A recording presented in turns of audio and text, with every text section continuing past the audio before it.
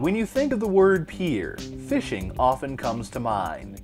What doesn't is a full-fledged tourism destination, hovering above the Gulf of Mexico.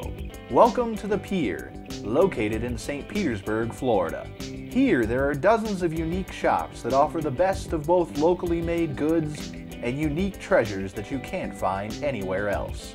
Inside Lost in Time, you'll find an alligator head, meteorites from the moon, and other rare objects, including some very versatile magnets. Why aren't we driving these down the highway for fuel? Around the corner sits the Hideout, that offers a variety of leather goods, including wallets made from crocodile skin, as well as purses made from stingray. And just steps away sits the St. Petersburg Candle Gallery. Cold water to set each layer. It is here that skilled artisans will craft a fascinating candle right before your eyes.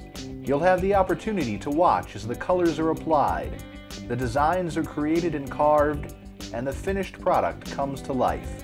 Custom candles can be requested, or you can select from the wide variety already on display.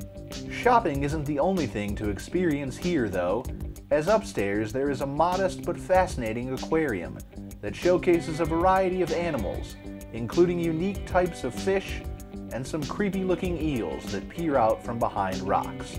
After your visit to the aquarium, head upstairs for some local cuisine at Cha Cha Coconuts.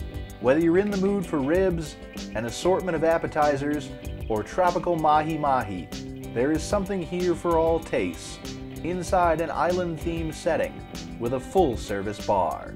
It's hard to associate the word pier with simply a place to fish after visiting this amazing venue.